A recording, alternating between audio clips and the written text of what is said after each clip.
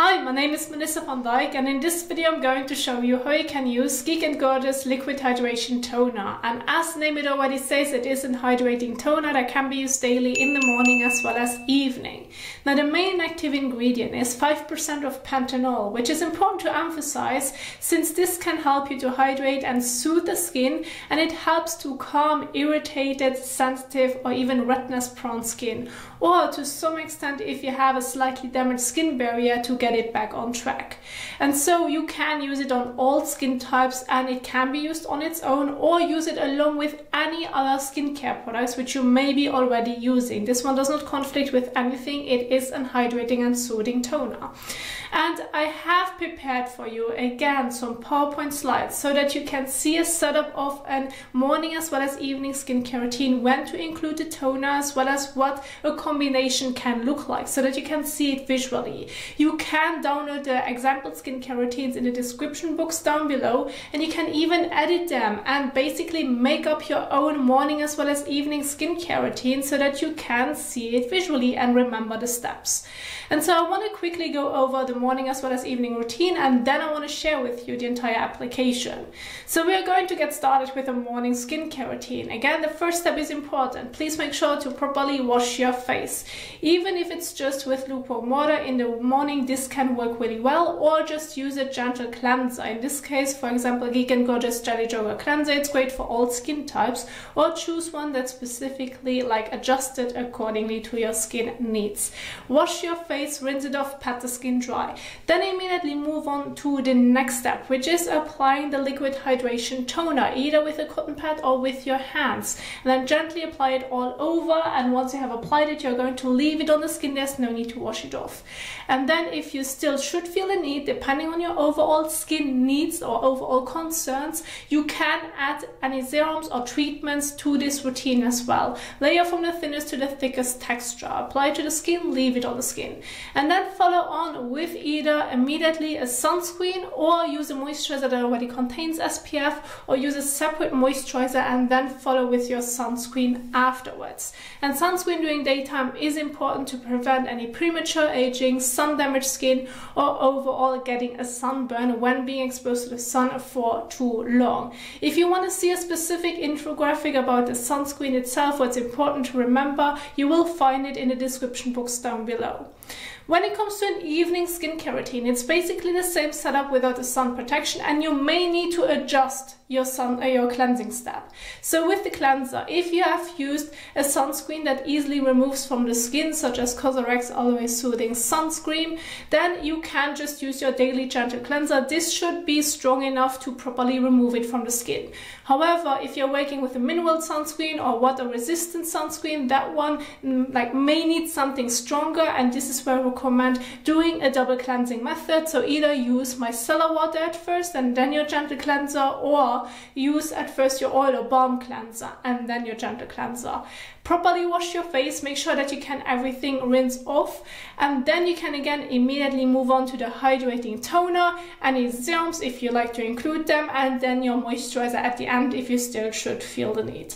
Now everywhere where you can see optional, you do not have to include this step, but you can. It is fine to just use this cleanser on its own as well. You do not have to add any other serums or treatments to it if you are just looking into hydration itself. And so this would be an example setup. And now I want to quickly go over a very simple, straightforward routine so that you can see the application as well. So again, we're going to get started with the most important step, which is washing your face. So use a gentle cleanser or a specific cleanser for your skin concerns and overall skin type. I'm going to use Geek & Gorgeous Jelly Joker, great for all skin types. It's very gentle and soothing to the skin. However, if you have a different one, exchange it, that's completely fine. Just make sure to read the directions on the back of the packaging on how you should use the cleanser, since the directions can sometimes change depending on the cleanser that you're using.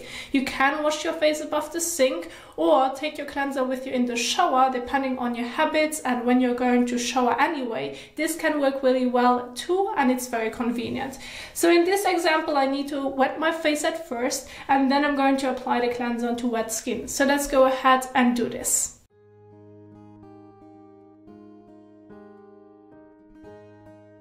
Then use about a coin size amount on the palm of your hand, or about 1 to 2 pumps, depending on the cleanser that you're using. About that much, more or less. Rub your hands together and then gently massage it all over your face and neck for about 30 seconds to a minute. Please read on the back of the packaging if you can use it around the eyes or if you should avoid it. Then I recommend following that specific guide. And please make sure to not get it into your eyes nor into your mouth. If that's the case, rinse it with water.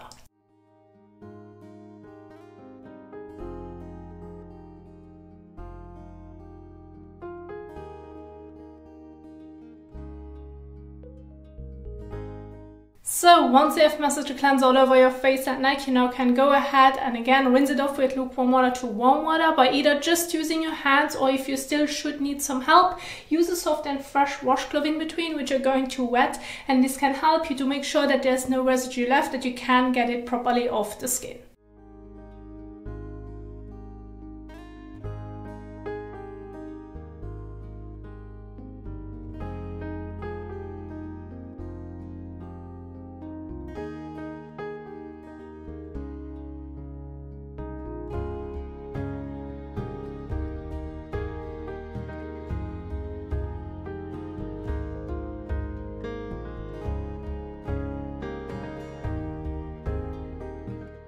So now go ahead and take a fresh towel and pat the skin dry.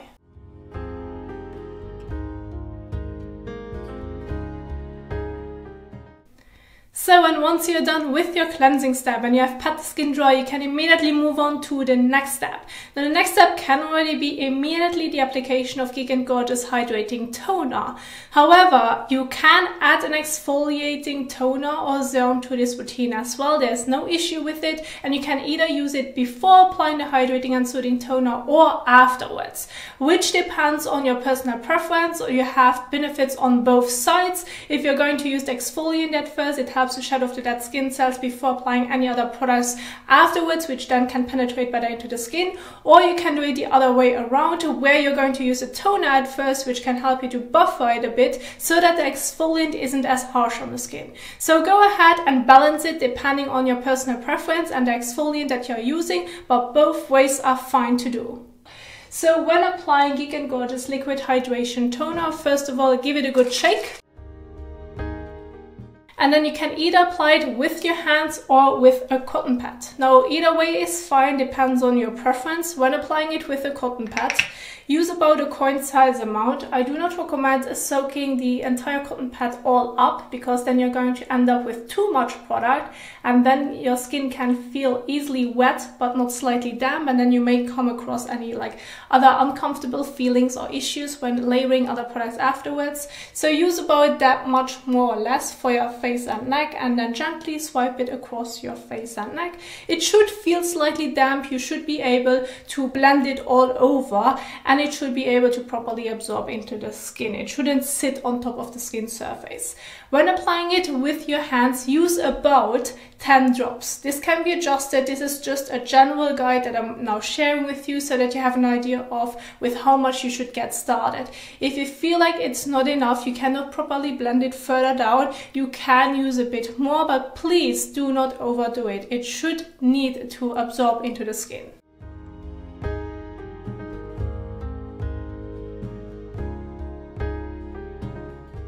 Then rub your hands together and gently blend it all over your face and neck.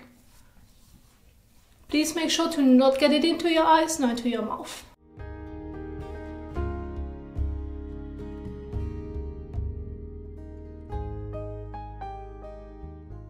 So, and once you have applied the toner all over, you're going to leave it on the skin. There's no need to wash it off.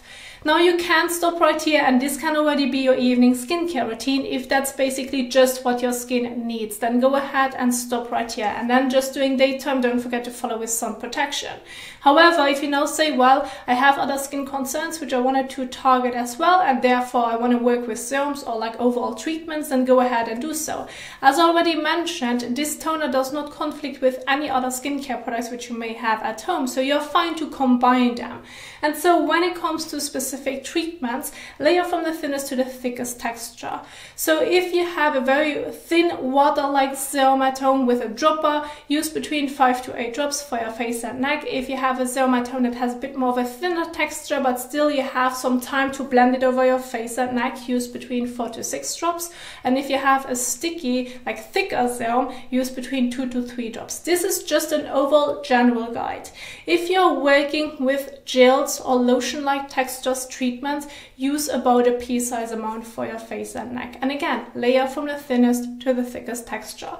And so once you have applied your serum and overall treatment, you're going to leave it on the skin. There's no need to wash it off.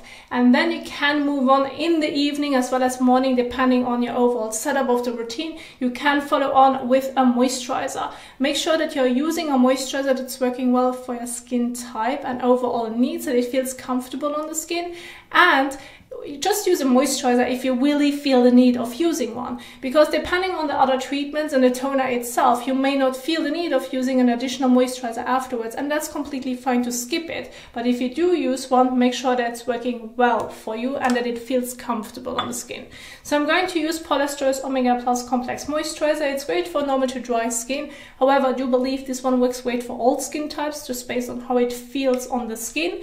And then use about a bean size amount, more or less. About that much, more or less, so that you can evenly and thinly apply your moisturizer all over.